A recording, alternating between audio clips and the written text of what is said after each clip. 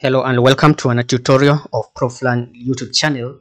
In this particular video, we're going to have a practice paper of the May-June exams. So as you are preparing for your exams, I need you to take into consideration of looking at some of these topics that I've basically prepared in this case. So we're going to have a candid discussion on how you're supposed to approach some of the questions that appear in exams and which are the kind of steps you need to follow in order to earn all the marks. So in this regard, at this particular point, if you are new to Proflearn YouTube channel, consider subscribing so that anytime I'm going to upload further tutorials, you'll be notified. So we need to go straight in and get to see exactly what are the questions that we are really going to look at. We are going to see which are the right steps you need to follow in order to answer those particular questions. So without wasting much time, we need to go straight and dive in so that we can be able to get started.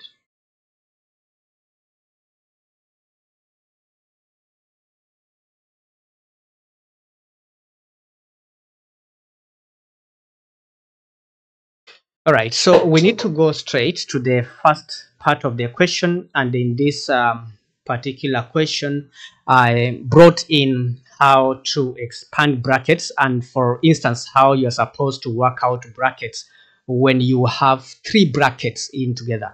So we're going to start by looking at, we are going to expand the last bracket first. The last bit of the bracket is the one that we are going to focus on. And then once we get the answer, then we look at, we multiply the first part of the bracket. So x times x is going to give us x squared, and x times 4 is going to give us 4x. So we are going to look at this. The last two brackets, I multiplied x times x and x times 4, which gave me x squared plus 4x. And then minus 5 times x gives me minus 5x, then minus 5 times 4, I got negative 20. So I'm going to put the like terms together, and this reduces to x squared minus x minus 20. And I'm going to now multiply the first bracket with the answer I've gotten. I'll multiply the first term with everything that is in the second bracket, and also the second term, which is 3 times everything that is in the second bracket.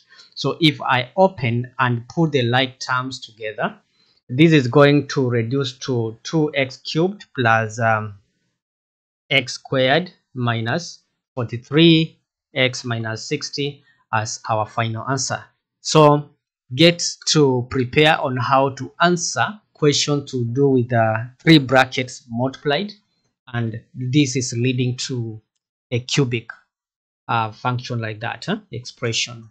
Next question that you need also to be well prepared on is how to answer question to do with direct and inverse proportions. So in this case, I have direct proportion whereby I'm told that m varies directly as the cube of h. So meaning that the first thing that I need to do is to write that mathematical equation representing that information. So if we are saying m is directly proportional, it means that m is equals to k, a constant, times the cube of h.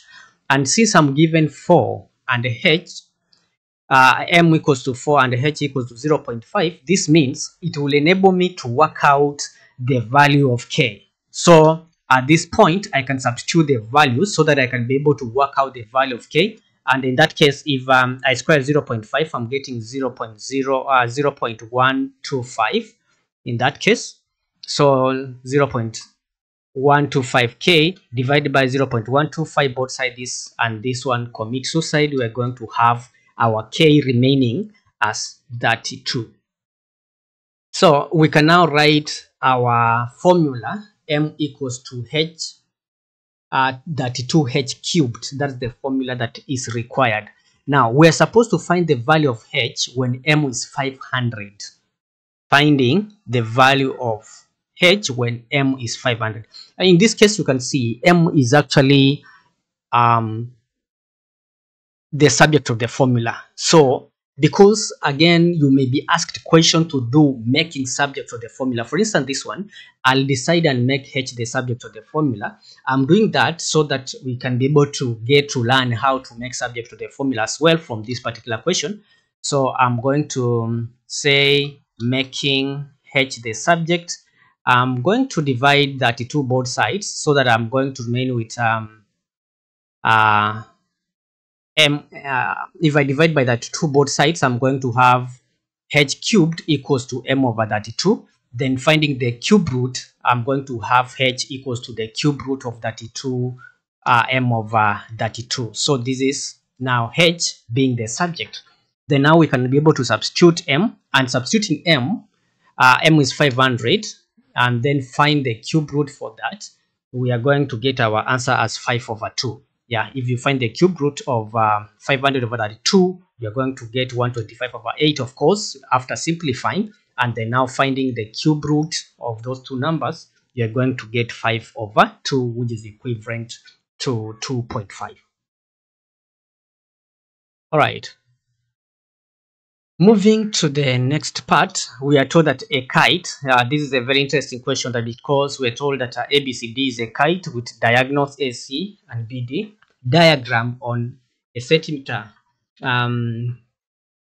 are drawn on a centimeter square grid, which has a scale of 1 centimeter for 1 unit for each axis.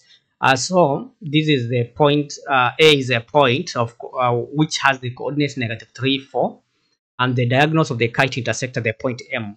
So remember, when the diagonals of the kite intersect, they usually form 90 degrees. They are perpendicular to each other. That is very important for us to continue solving this question.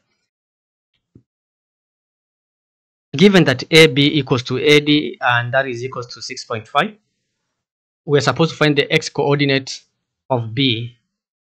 And the x coordinate of B is positive. Yeah, the x coordinate of B is positive, so that we are going to know what D is. Now we are supposed to find the coordinate of the points B and D. Now, in order to work out this, I need you to remember that we had said, okay, let us first draw this. Let's draw this diagram first, so that we can be able to consider what we are supposed to do. Now, drawing that, and we can be able to label this as A, B, C, and D, and then we can be able to draw the diagonals. Remember, they intersect themselves, and we have the coordinate M, whose coordinate is 0.0 and 2, 0, 2. Yeah, and then they are forming 90 degrees. So line AM and line BD are actually perpendicular. They are perpendicular. So we can be able to say these are also equal, because we were told that is 6.5. Yeah, so we can be able to now proceed and work out the gradient of AM. Yeah, we shall find the gradient of AM, and that gradient of AM is going to enable us work out the equation of the line. So the gradients, remember, gradient is change in y over change in x.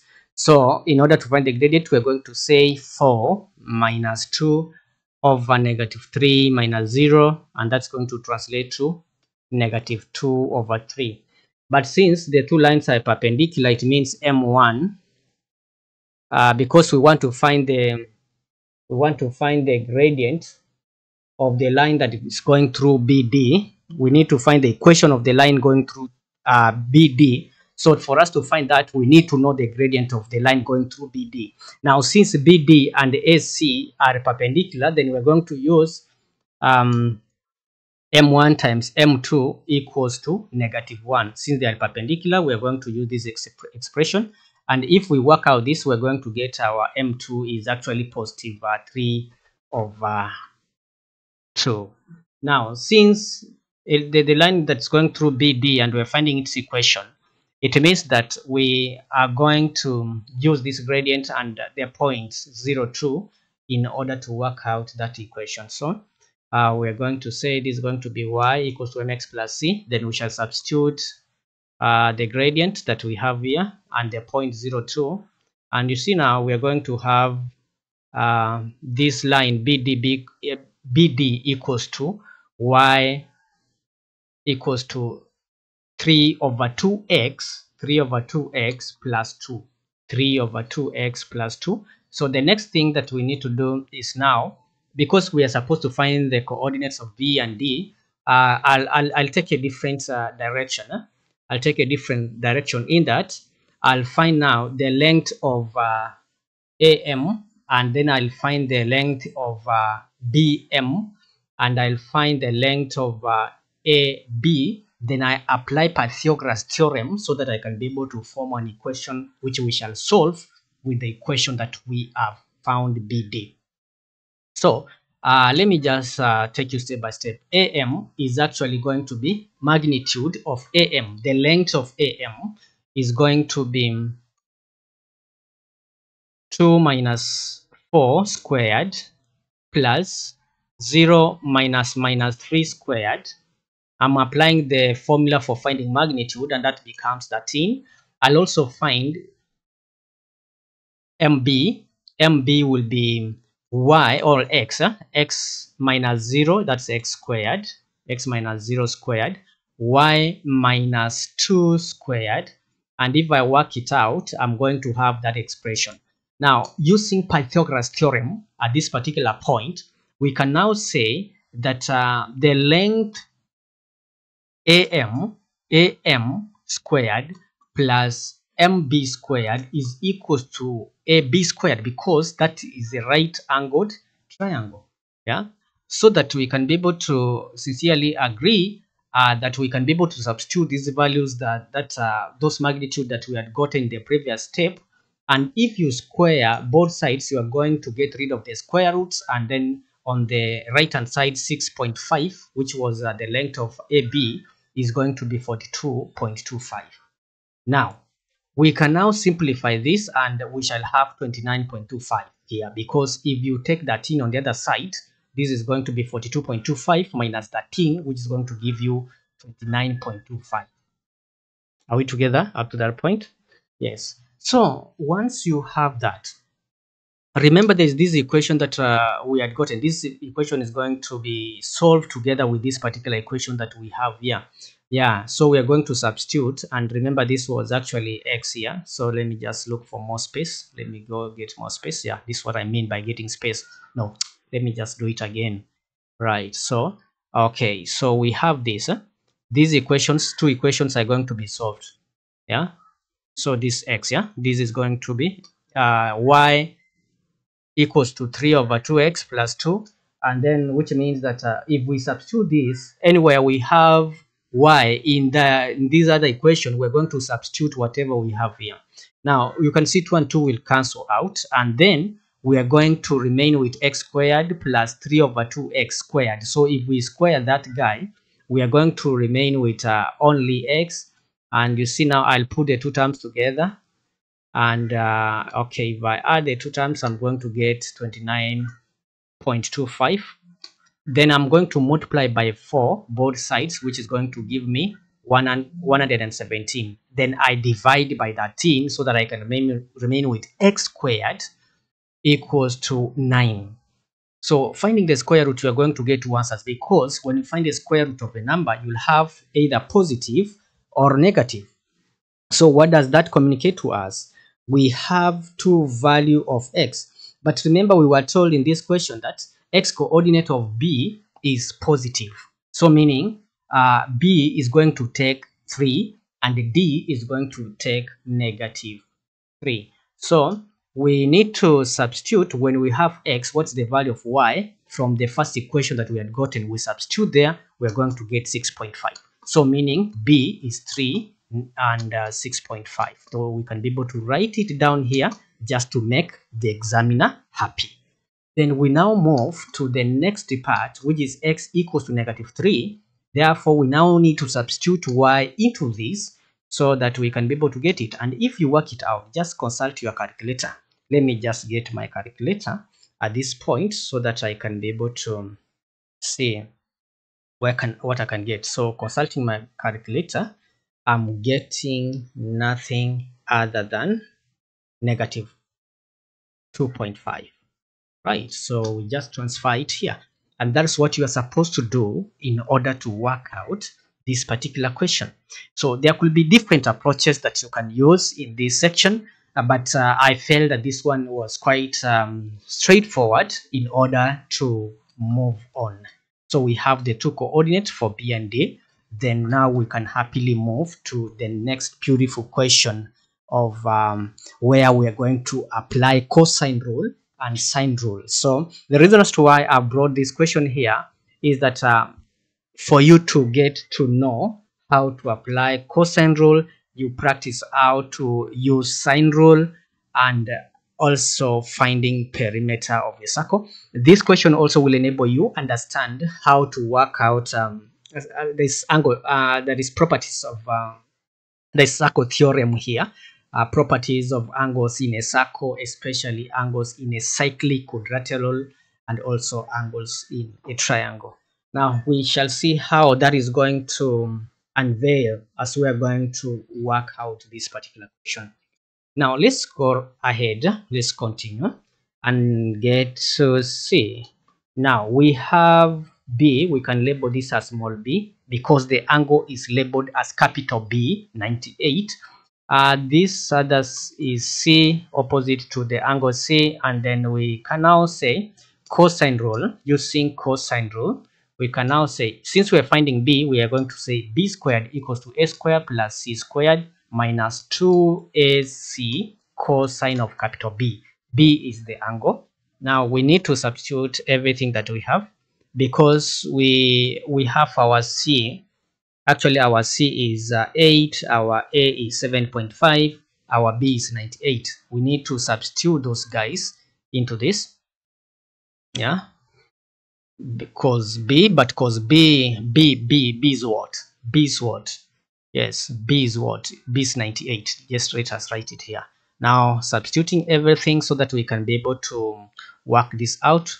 For us to find B, we need to find the square root because I've just put in everything to the calculator and then now I'm striking to find the cube root, the square root of 136.95, which is going to give us what? Let's just press out.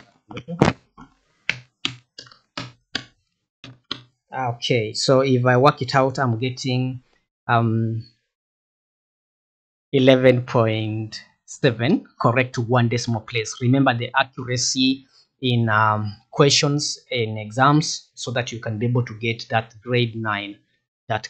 So this angle is actually opposite to the other angle. Opposite angles of a cyclic quadrilateral add up to 180. So 98 plus 82 gives us 180. So that's why I'm saying D is 82.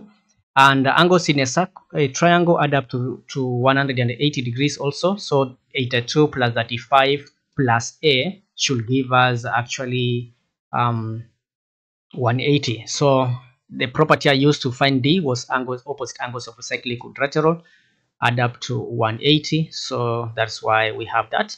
The next bit that we need to do is to find the angle A. So this angle A, all right, so using sine rule using sine rule, we need also to know, we can now say we are now considering triangle ACD.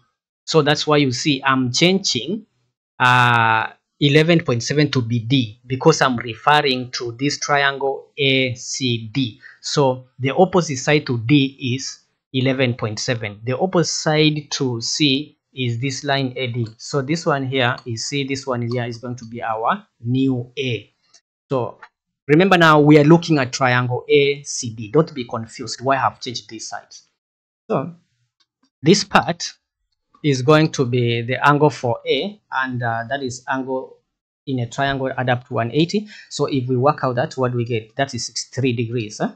63 degrees. Now we can say A over sine 63 equals to 11.7 over 82 sine 82. I'm applying sine rule in order to find the side A.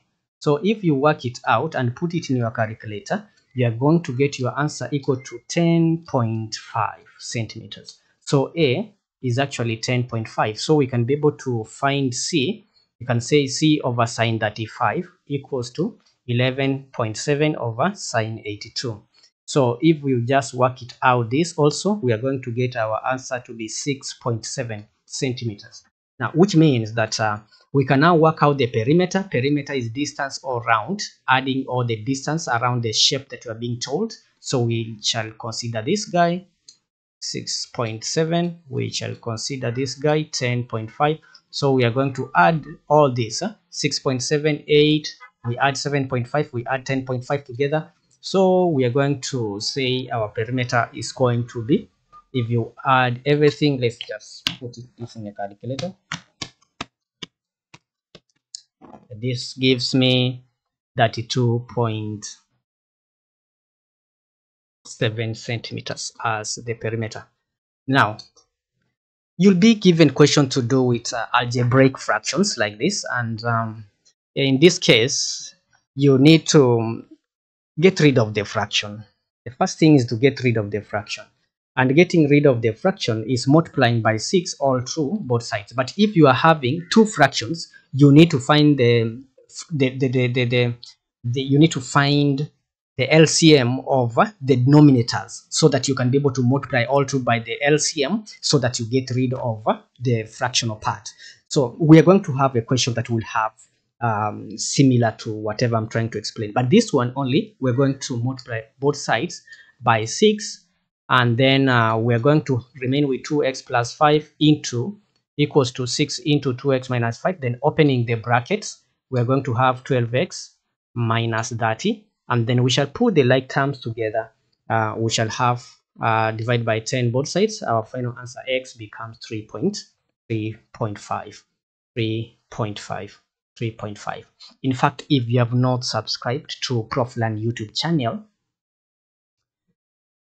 you are going to miss a lot, because more is coming. So if you are finding value from this particular video, consider subscribing, so that anytime we are going to upload new tutorials, you'll be notified. And by so doing also, you'll be supporting Proflearn. You as a Proflearner, you'll be supporting Proflearn to grow, and also to be recommended by YouTube to other students. So let me give you a chance at this particular point to take a moment and subscribe. Take a moment, like and comment. If you've not subscribed, just take this moment to let me just click on that subscribe button. Just click on it, like this video, like it, leave a comment down below, so that anytime I'm going to go through it and be able to respond to you. If there's any request, I can be able to act on it. Just take a moment and subscribe. Right, so let me go back so that we can be able to continue the video. Let me go back. Right, all right, okay. Now moving on with the video, we are going to see how to do question to do with how do you approach question that actually deals with indices. So if you are having h raised to power 15 divided by h raised to power 3, these two numbers are divided, so you are going to subtract the powers. Subtracting the powers, we are going to have, this is h raised to power 12. But now when you have a bracket like this, it means this 4 is going to be multiplied to all the powers of the numbers which are inside the bracket. Don't forget that. So 2 is like raised to power 1. So meaning is going to be 2 raised to power 4 times 1. G is raised to power 3. So it's going to be 3 times 4. And the k is raised to power 5. So it's going to be 5 times 4. Then 2 raised to power 4 is going to be 16, right? So we're going to have 16, g raised to power 12, and k raised to power 20. So when there is a bracket and there is a power outside, always remember it affects the powers of inside the bracket by multiplying them. You multiply them. But if the power numbers which are multiplied together, the powers are added. If numbers are divided together, and they are having the same base, power are subtracted. You need to understand those conditions. So in part D, it's enabling us to see when now you have division, you have and multiplication together. So y power 5 times y power n, those two are going to be added. And then, of course, we are going to divide this y raised to power 7 equals to y raised to power 12. Then you see we are going to subtract now 7 there. And then we shall now equate the powers. So n minus 2 should be equal to 12. Because the bases are the same, we can now equate the powers and say now n minus 2 equals 12, taking n on the other side. And remember we had said that if a number goes on the other side of the equal sign, it has to change the sign. Even if it goes through the space of the two equal signs, all under, all above, it has to change the sign, so that we are going to have 12 plus 2 equals to 14 as the value of n. Now, you learned about appreciation and depreciation. There's a lot of background noise from the neighboring here. You can just bear with me. It's going to subside in a few seconds. It's not continuing. So let's look at appreciation and depreciation. When some commodities appreciate in value and some commodities depreciate in value. So for instance here, this is a board that was bought at $26,800 and the value depreciate at 8% each year. So we're supposed to work out the value of the board at the end of the 3 years. So you need to use the formula in this case, A equals to P into R over 100 raised to power n. This is depreciation rather. But if it's appreciation, we were to use addition sign there. So our rate is 8, our n is actually 3. So substituting into the formula and trying to work out this using our calculator, I'm finding that my answer is 2868.8. Yeah. This is 2868.8. So we were told to give our answer correct to the nearest dollar because after the decimal we have 8, which is greater than 5. It means that we are going to have 2686. Yeah. And 8 now becomes 9. So we are going to say this is 20,860 odd. Yeah, so if I just nearest dollar, I'm going to write it as 69. Yeah, this 69, 20,869.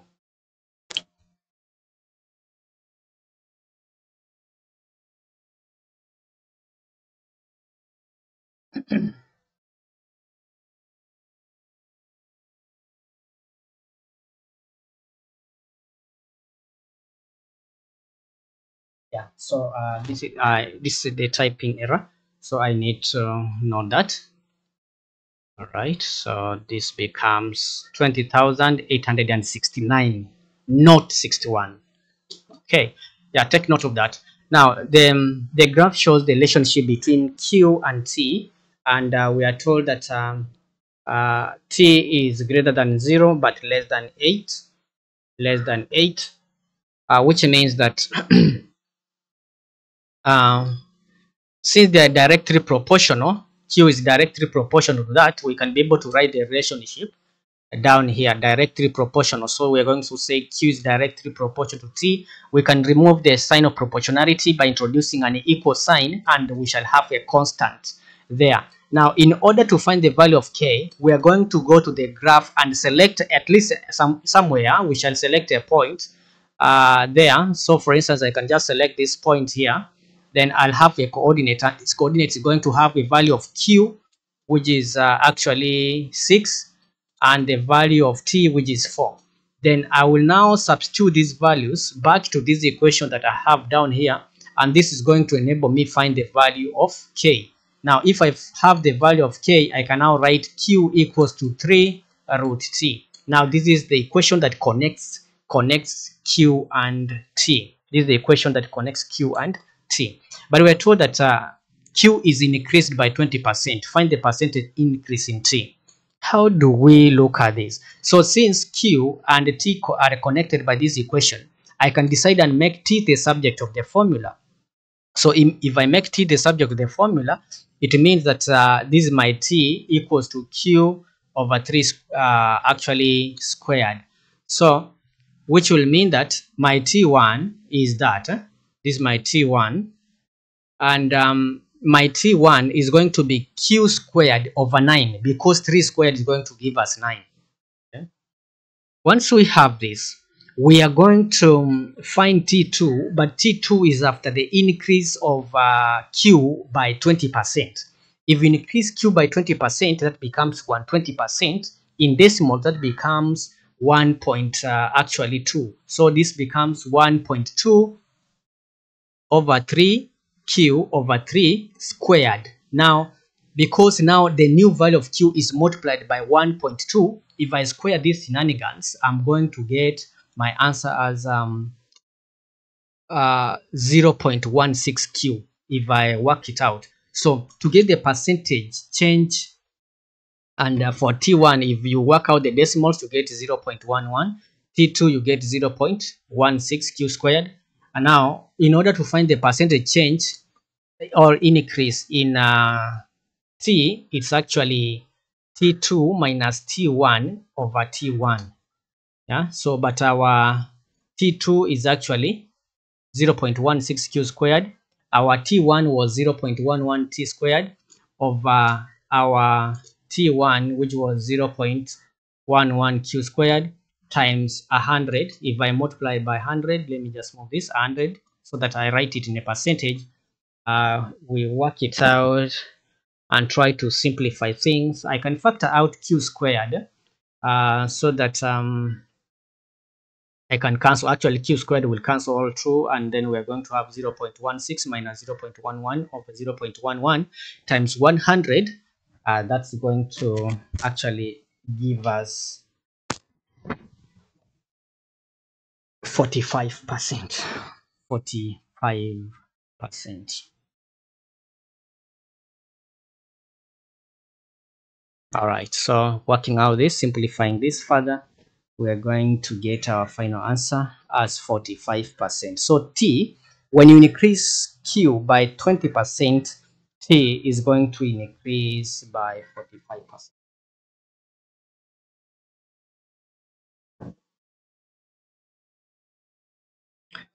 You'll also make the question whereby you are supposed to show fractions, checking whether you understand how to work out those questions. And the first thing I decided here is to change the improper fraction. I mixed the number to the improper fraction. And when you change a division to a multiplication, you find the reciprocal of whatever that you are having there. Then we can check which number can be divided. To simplify this, we realize 3 can divide 27 and 18. And then if I multiply 9 and 7, this is going to give me 63 over 24, and finally this will simplify to 5 over 8. All right.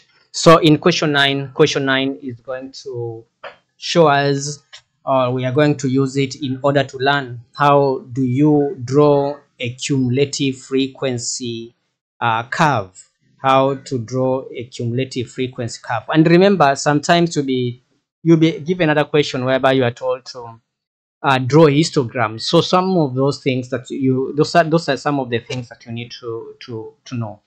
Now here we are given the age of years and the cumulative frequency, but already this question is done, because some other question you may not be given the cumulative frequency, but you'll be given the frequency. Then you are expected to work out the cumulative frequency. But this one, the examiner decided to make our life simple. So we are going to plot the points. So you go to 20 and check where you have 13. We move up to this point. For 30, we move up to this point.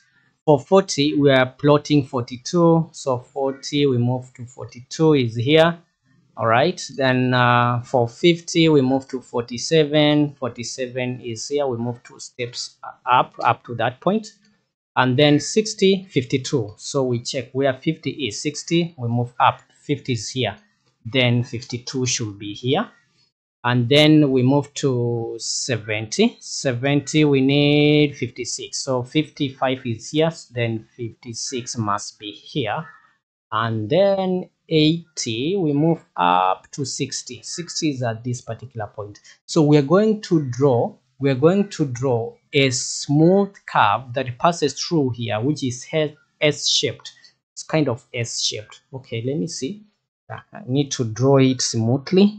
You need to draw it, and you see, when we say that you need to draw a smooth curve, ensure your pencil is sharpened and then join nicely like that. Yes, you are supposed to join to the last bit, the yellow one.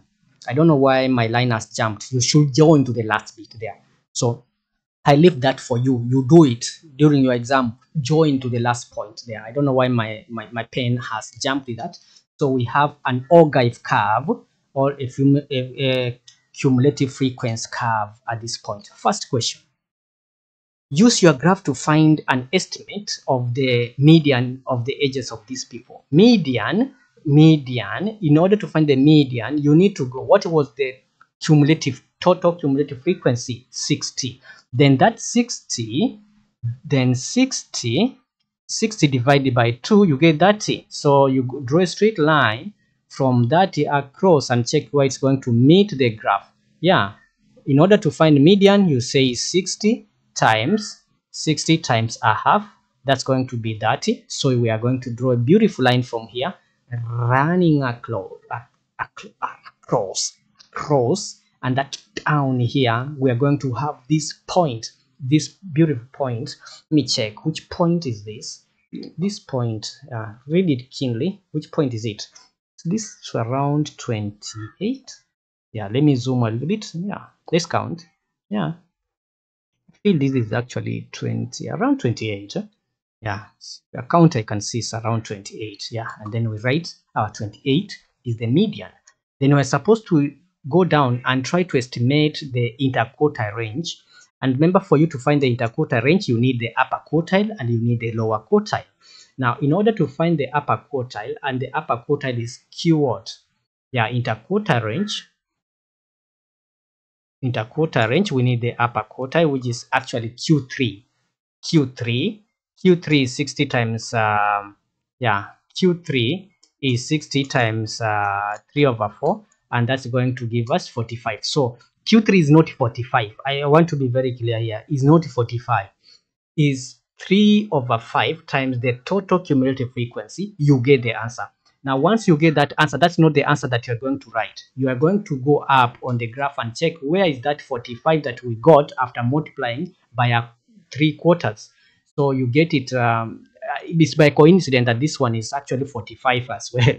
So this is going to be going down here. We're going to check here, and it's also 45. It's by coincidence, by chance, not that when you multiply by 3/4 the answer you get is what you get. No. So Q3 is 45, and this 45 is the one that you read right from your graph. Then we need to find also Q1, the lower quartile. Actually 60 times a quarter is going to give us 15. So you go to where you have 15, the cumulative part, frequency part, then you draw a line to this point, you join. So our Q1 is here. It's actually around 21.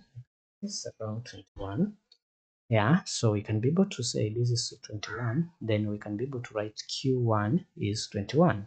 Then now we can be able to find the quartile range is Q3 minus Q1, which is going to be translating to 24 right here, 24. All right, so we have this. Now you are told to use your graph to find the estimate of the number of these people who are older than 55.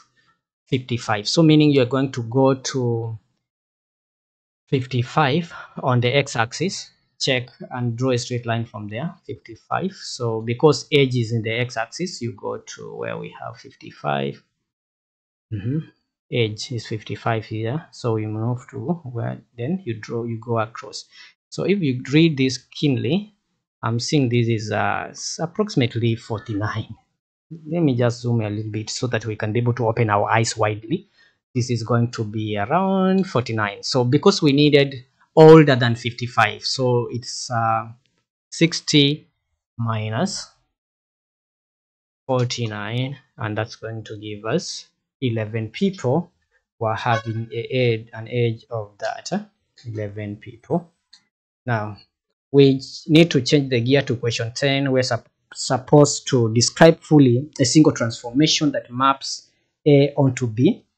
A transformation that maps A to B, you need to look at is, as the size changed? Yes, the size has changed. As it becomes smaller or larger, B is the image and B is bigger than the object, so meaning this is an enlargement.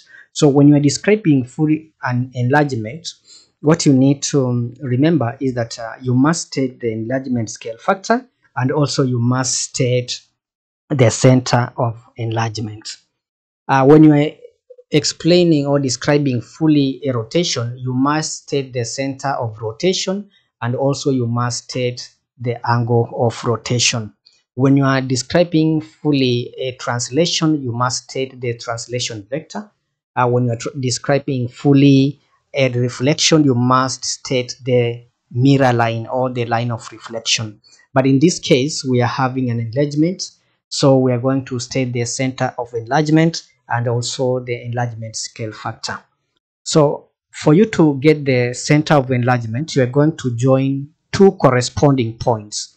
So for instance, I decide and join this point and this point, yeah, and also I'll join this point, so that I can see where the two lines joining the 2 points are going to meet, where the two lines are meeting. That gives us the center of enlargement.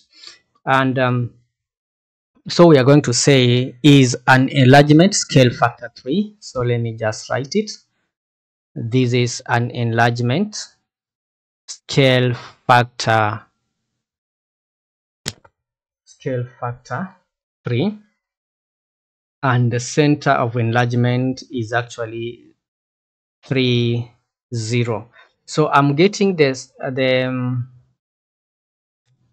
scale factor, or right, let me just for you to get the scale factor, look at the number of boxes. For instance, the base of triangle A is 1 box, but the base of triangle B is how many boxes? 3 of them. So meaning A has multiplied 3 times bigger, so it becomes 3 times bigger. So that's why I'm having the scale factor 3. You can even use the height. The height of A is actually 2 boxes, but the height of B is 6 boxes. So you find that A has been multiplied 3 times in this particular transformation. All right. The second part is actually talking about on the grid above, translate triangle A by vector -4, 3. Now this is a translation. So I'm going to move the x coordinate. I'm going to move a point in the horizontal direction 4 steps backwards, and I'll take that particular point 3 steps upward, because it's -4. So I'm going to move horizontally. I'm going to move 4 steps behind, and from that point I'll also move 3 steps up. So I'll come to that point. So that point becomes here. The second point that I have is this point at this point here. Yeah, I'll move 4 steps behind, 1, 2, 3, and then I'll move up 3 steps. And the last point I have is this one. I'll move 4 steps behind, and then I'll move 3 steps up. So I'll have my points like that, and then I'll join it like that. So my image after that translation is this one here. So there's another way you can be able to do it. You can read the coordinate. You can also read the coordinate of a point like this one. This coordinate is actually 5, 1, 5, 1. This point is 5, 1. This one here, 5, 1, plus the translation vector, which is -4, 3. If you add the two, you are going 5 plus -4 is going to be 1. and 1 plus 3, you are going to get 4. You see now the image of that point after that translation is going to be 1 4. You can see now that 1 4 is actually at this particular point. You can do the same for all the points and then you get the image. So it depending what you'll find comfortable with. But according to that, I say that you move negative 4 steps behind in the horizontal direction, but in the vertical direction you move 3 steps up because it was positive 3. All right, moving to the next question. Part of the curve is shown on the grid. Y equals to f of x is shown on the grid, and we're supposed to find the gradient of the curve at the point where x is 2. So finding the gradient of a curve is actually like finding the gradient of a tangent at that particular point. So we are going to find the gradient of the tangent. The gradient of the curve is going to be equal to the gradient of the tangent. So at this point, I'm going to draw a tangent like that, and working out the gradient of this tangent, it will be equivalent to the gradient of the curve. So gradient of a tangent is change in y over change in x, and in this case, my change in y I can see is around 2. Yeah, change in y is actually 2, and change in x, I can count the small boxes, is going to be 0.9. Yeah, you can choose any point and use them, the one that you can easily read. So I've selected that, so meaning that once I work out this, I'm getting the gradient is going to be actual change in y over change in x, which is going to be 2 over 0.9, and that's going to be approximately 2.2. So you can use any different points, but the answer you are going to get has to be close to that. Now, moving further to some other part, we are going to talk about inequalities, how you can be able to shade the region satisfying given and the given inequalities. So those are very, very common questions that don't miss in an exam. So the first one is x is greater than or equal to 1.5.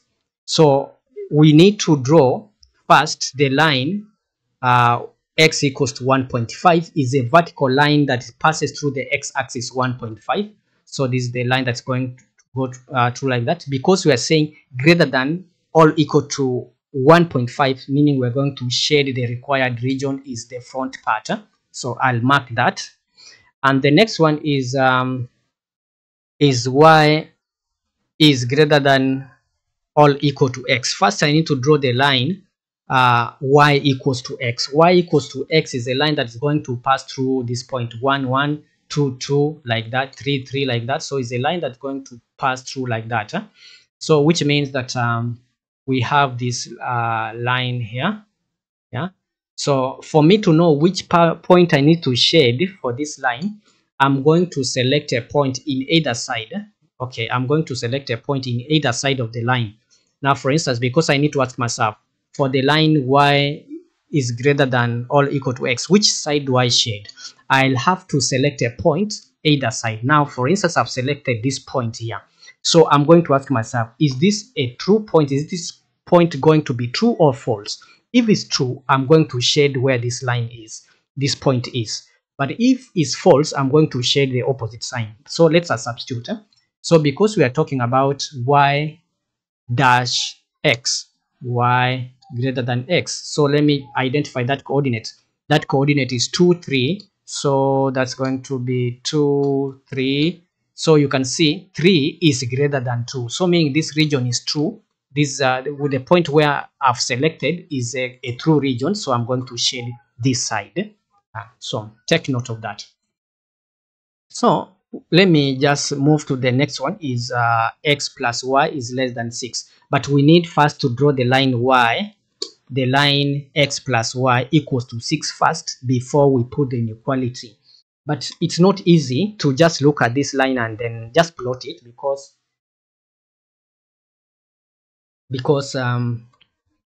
we need a table. It will be easier. Even for the first one, we could even use a table for x equals to y.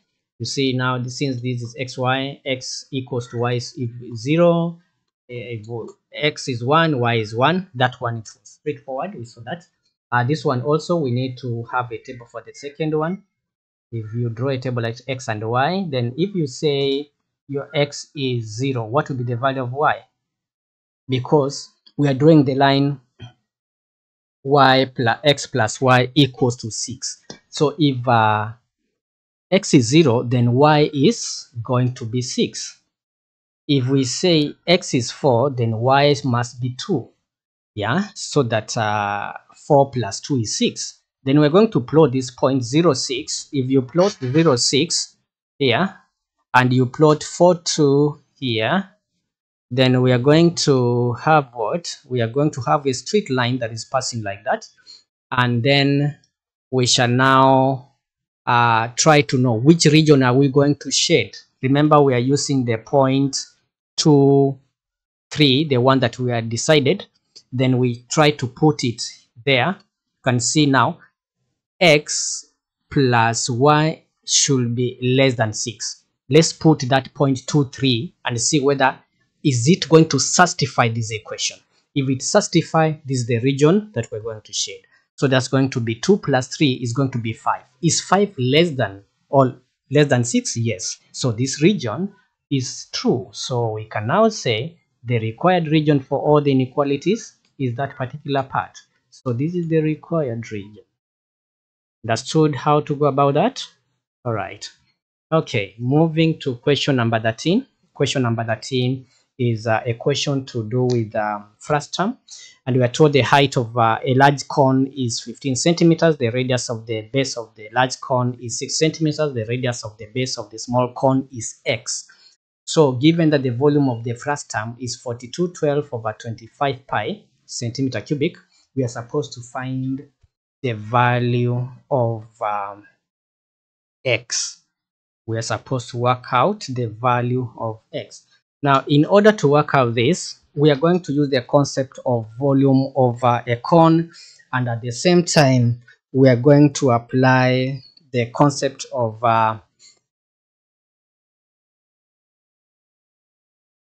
linear scale factor, area scale factor, and volume scale factor. Basically, we are going to use linear scale factor and volume scale factor.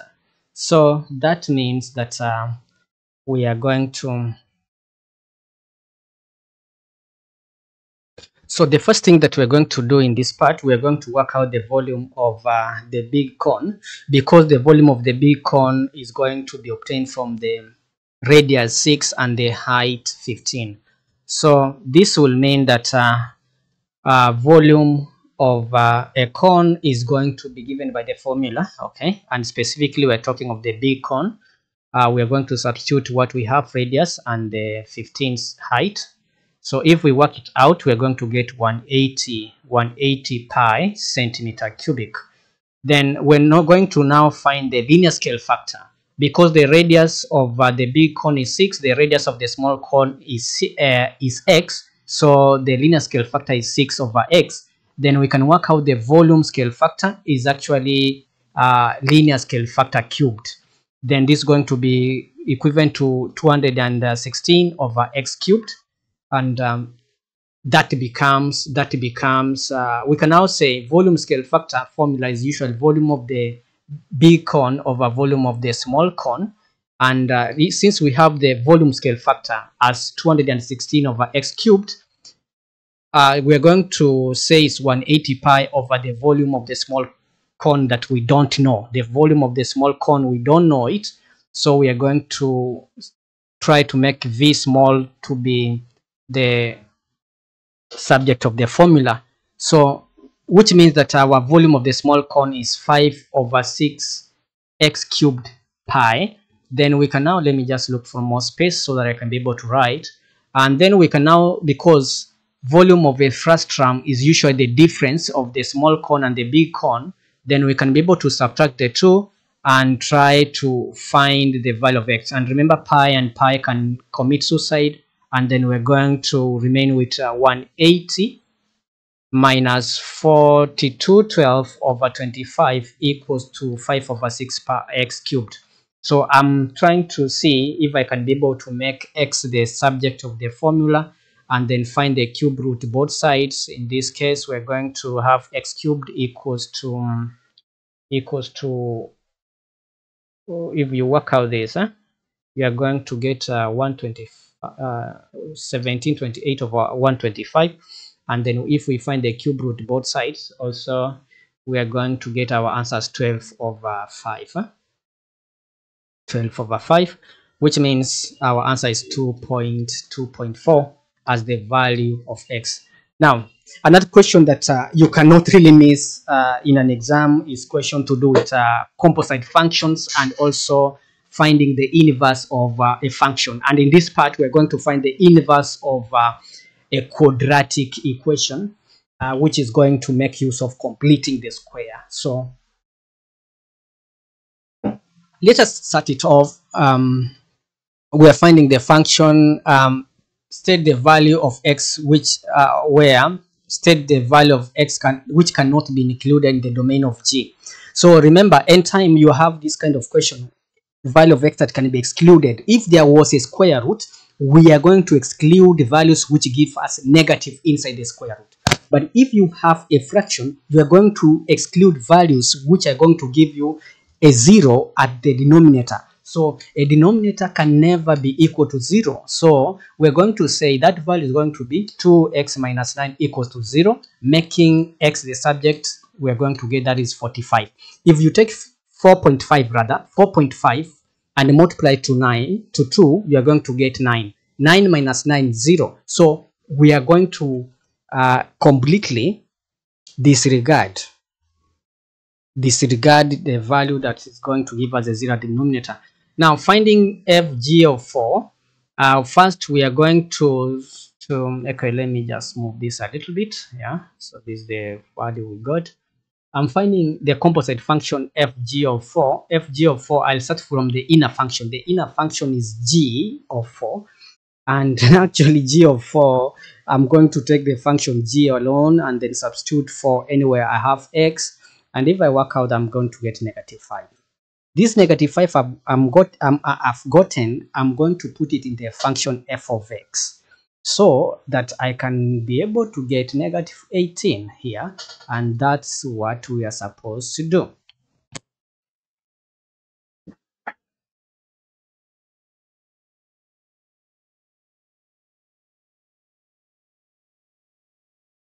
The function h is such that h maps x to 3x squared minus 12x plus 8, where x is greater than 2. Express the inverse function h inverse, or in the form h inverse is that. So the first thing that we need now, in order to express this as an inverse, the first thing we need to do is to change this function h of x to y. So we are going to say this is y equals to 3x squared minus 12x plus 8. But we are told that the domain was given x is greater than 2. So the domain of the function becomes the range of the inverse function. So the range of the inverse function y is going to be greater than 2. This is our range. Now, remember, when you're finding the inverse of a function, the first thing you need to do is to switch x and y. So we're going to, where you have y, you write x, where you have x, you write y. So that I'm going to have x equals to 3y squared minus 12y plus 8. Then, because this is a quadratic, I cannot be able to make y the subject direct. I have to complete the square. Now, in order to complete the square here, I'm going to factor 3 out. So if I factor 3, I'm going to remain with y squared minus 4y, then plus 8. Now, in order to complete the square of this part, you are going to take just a single y, then minus a half of this number. A half of 4 is actually 2. Then now you enclose the bracket to say squared. Then you must subtract, because if you expand this number here, you are going to get positive 4. So that's why we are subtracting, because it wasn't here in this particular part. So we have to subtract it. But remember, this now is under 3. So this 3 is going to affect everything that we have completed the square. So this is going to give us what? 4 here. And then if we open now the bracket, this is going to be 4 times 3 is going to be 12 at this point. 12 plus 8 is going to give us negative 4, which we have here. Now, here, since you see we are having a single y, we can be able to make y the subject, and then we can now say this can be written in that form. We can take 4 on the other side, it becomes positive, and divide by 3 both sides. Yeah, we divide by 3 both sides. We're going to have x plus 4 over 3. Then we can now find the square root, and then we shall have plus all minus, plus all minus. Now this is where, because inverse function cannot have two signs or two possibilities, so this is where now this range that we were talking about here is going to help us, because y has to be greater than 2. So for y to be greater than 2, then it means this value has to be added, because if you subtract anything from 2, is going to be less than 2. So since we want y to be greater than 2, we're going to take the positive sign. So our inverse becomes h inverse of x is mapping x to 2 plus root of x plus 4 over 3 as our final answer. So that is what you're supposed to do in those kind of questions. In question number 15, a solid sphere has a radius of 2.8 centimeters, correct to 1 decimal place. The sphere has a mass of m pi grams, where m equals to 260, correct to 2 significant figures. We're supposed to work out the upper bound of the density of the sphere and give your answer correct to 2 decimal places.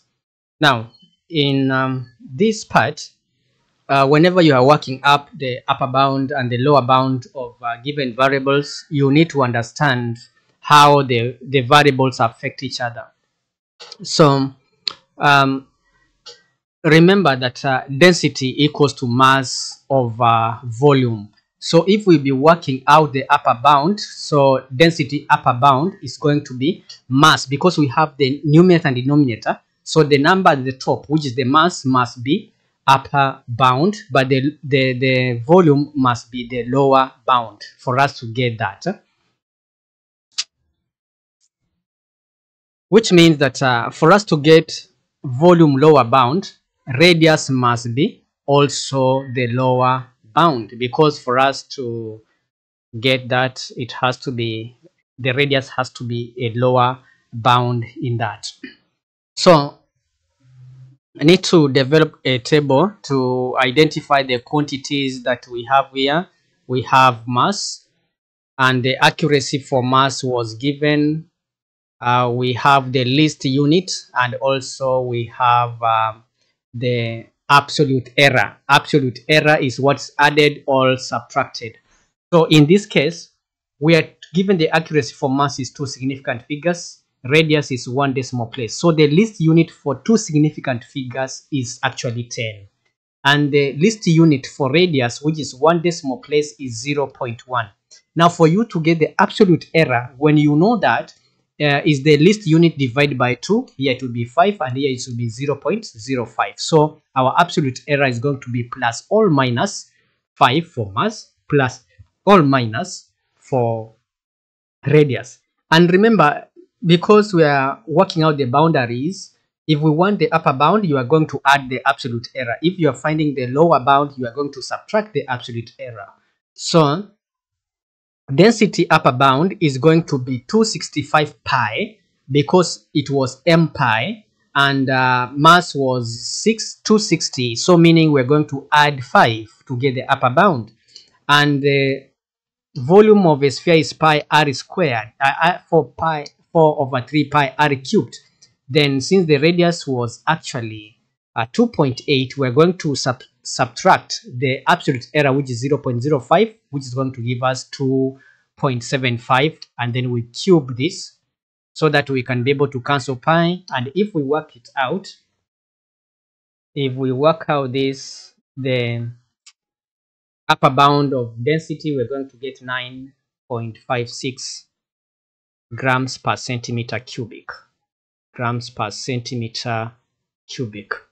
We are given different graphs. Some have seen questions asking you to identify whether you understand different graphs here. The first one, if I can look at it keenly, it represents a a cubic function because it has 2 turning points and it also cut the x-axis at 3 points. B represents an inverse graph, inverse graph, yeah, which is y equals to 1 over x something. And the second one represents, C represents, this is sine graph. D represent kind of a quadratic. E represent a cosine graph, and F represent negative of the sine graph. So we are supposed to merge these graphs that we have here, so that this C, this one represent this one, and we can also say cubic is A. Yeah.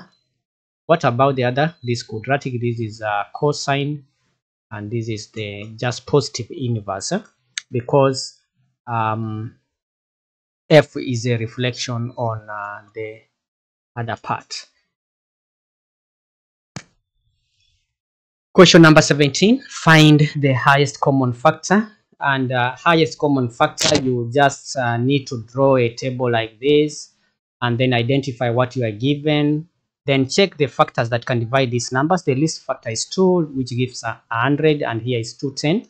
2 can also divide this, which will be going to give us 50 and 105. I can see 5 can divide this. I get that. Once you reach there, if you are finding HCF, highest common factor, you are going to stop there because there's no any other common factor in 10 and 21. Then now HCF is going to be 2 times 2 times 5, which is going to be 20. You can also be given questions to find LCM when you're given product of prime factors. And in that case, it's very straightforward. Don't stress yourself. Proflearn got you. So we are going to write just a note here. When finding LCM, what do you do? What do you do? Just check and see all the factors, pick all the factors and pick the highest power of each of the factor. Yeah, so that's a note for you. So all factors must appear and pick the highest power. So our main factors for LCM of A, B, and C, remember in A we have factor 2, so we can, and even if it doesn't appear in C, you are going to take it by force because we are finding the LCM. We pick factors 2, factor 3, factor 5, factor 7, and factor 11. Once you have picked all those factors, so long as they appear in n of them, you pick that factor. Then you are going to pick now the highest power for each of them. 2 has the highest power 3, 3 has the highest power 2, 5 has the highest power 2, 7 has the highest power 2, and 11 has the highest power 1. So that becomes our LCM because you are supposed to give your answer in powers of the prime factors. You leave it there like that. So let me just move it a little bit down here. No extra mark for that, but that's meant to make the examiner happy. All right. All right, so we need to move to the next. I don't know why we are having also indices here, but it's great that it will make us realize what you're supposed to do in that case. This is the same as 32 is going to be reset. Yeah, sawa sawa, tiganda akora.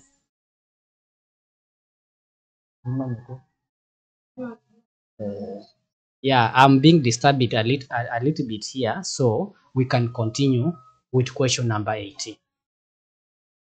So which means that if you raise 32 by 3 over 5, that is the same as 50 root of 32, which is actually 2. Then you square, you raise to power 3, that 2, you are going to get 8.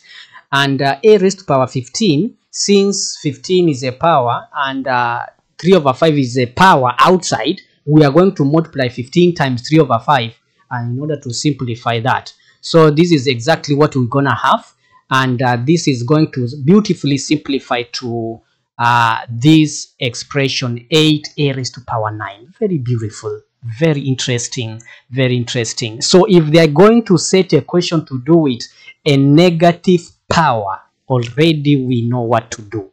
We are going to find the reciprocal of what's inside you are going to find the reciprocal of what's inside the you are going to find the reciprocal of you are going to find the reciprocal of what is inside the bracket, and that's going to be 10x. And then we're going to get rid of negative sign. So this is going to be 10x raised to power 3 now. Since we have removed the reciprocal, now we have 3 as a positive.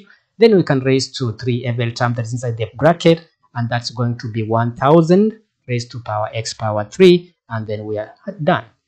Remember, when we started this video, I did mention that sometimes you may be told to solve algebraic fractions, whereby you have more than one fraction. In this case, we're going to find the LCM of all the denominators, and then we multiply all through every term, and the LCM here is 30 multiplying all through by every term, and then putting the like terms together. That's going to simplify to this. Then opening the bracket and putting the like terms together, we can now say this expression is going to reduce to 10y equals to 29. Then now divide by 29. So if you divide by 10 both sides, y is going to translate to 2.9 as the final answer. And as we are trying to wrap up, and because we are not sure which kind of question can be asked, you may be given in the part of inequalities, you may be given a shaded region R, and then you are supposed to come up with the inequalities that satisfy this region. The previous question that we did, we were looking at how to graph the inequalities, but this one is how to get the inequalities from the graph. So which will mean that you can be able to identify the first lines. This one is quite easy, because x is greater than or equal to 2. That one is quite straightforward. This line that goes horizontally through 2, and the vertical line, this one is also quite easy. X is less than or equal to 6. The other one that is a bit funny is this one, which we need to find the gradient and then use the gradient in order to find this. But this line is quite straightforward, because x is 1, y is 1. When x is 2, y is 2. When x is 3, y is 3. So you can see now this is the equation y equals to x. So the only problem that we have is to identify which inequality are we going to use at this particular point. Now, to find the inequality, we're going to select a point inside the shaded region R and put it in the equation y equals to x, and check when y dash x. So the x coordinate is 4, y coordinate is 3. So this is 3 dash 4. Yeah. So just a minute. It cannot just behave like this. Cannot behave like a hooligan, just jumping like that. So if we say y dash x, you can see y is 3. Yeah, y is 3, but x is 4. So the inequality in that point is y is less than or equal. Y is less than or equal to x. That's the inequality that we supposed to use at that particular point. Question 20. Here are the numbers of aces that Raja served in each of the 11 tennis matches. 1, 1, 2, 4, 6, 8, 8, 9, 11, 12, 15. Find the interquarter range. Interquarter range is going to be obtained as follows: Q3 minus Q1. So, but we need to find the median, and the median is actually going to be, because the 11, we shall have 5 values to the lower part and 5 values in the upper part. So the median is going to be 8. This is the median. So we are going also to find the middle point of the lower and the upper part. So this is going to be lower quartile. This is going to be the upper quartile. 3. So interquarter range is Q3 minus Q1, which is going to be actually 11 minus 2. And if you work it out, you are going to get the answer 9. Now, here is the point I need you to be very attentive and be very keen, as if your life depends on this. Because you need to understand what really does the range communicate to us about data. We need to know what does the interquarter range communicate to us about data. What does the value of the median, the range median and interquarter range communicate. Kim also plays 11 tennis matches. For Kim, the median number of the SS is 11, but the median for the other one was 8. Remember, the interquarter range for him is, for her actually is she is 5, but the other one here we can see is 9. All right, state and give a reason whether Raja or Kim served more S's on average. So for you to say here, you need to look at the median. If the median is larger on the individual person, it means that's the person who served more. So we are going to say that Kim, yeah, actually this is Kim, because first let us write that note I've indicated. Higher range means what? Data is more spread out. Data is more spread out. So meaning if a student does some test and in examination we have a higher range, it means this student scores very high marks and a very low marks in other subjects. So the data is quite spread out because of some given outliers. Higher median means it tells us that the data values are higher. So if the median in a class is high, it means many students scored did well, or there is higher data in that particular part. So higher interquarter range is telling us, it's going to tell us that the data is spread out and it's inconsistent. So those are some of the things that you really need to understand in order to answer this question. So we can say Kim served more S's because she has a larger or a higher median. The second case was who was more consistent between Kim and Raja. Who was more consistent? Consistency, we need to look at the smaller interquarter range. So again, we are going to say Kim, it's Kim because he has a small interquartile range. I believe you've understood in that particular part. Now moving to kinematics, that is integration differentiation. And this is particle moving along a straight line that passes through a fixed point O. The displacement s meters of the particles from O at time t second is given by s 2t cubed minus 5t squared plus 6t minus 5. Find the value of t when the acceleration of the particle is actually 5 meter per second square. In this one, you need to differentiate this. If you differentiate a displacement function, you are going to get velocity. So v is ds dt. Differentiating that, we're going to get 6t squared minus 10t, and then plus 6. Then acceleration is differentiating the previous part that we have obtained. So this is going to be 12t minus 10. 12t minus 10.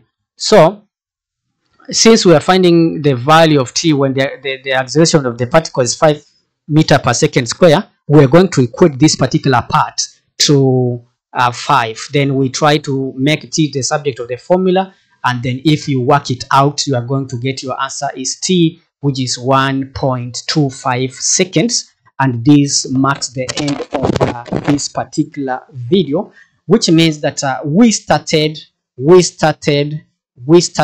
and we have come to the end. So if you joined us earlier, remember we started by saying there is more and there is yet more to come in Proflearn.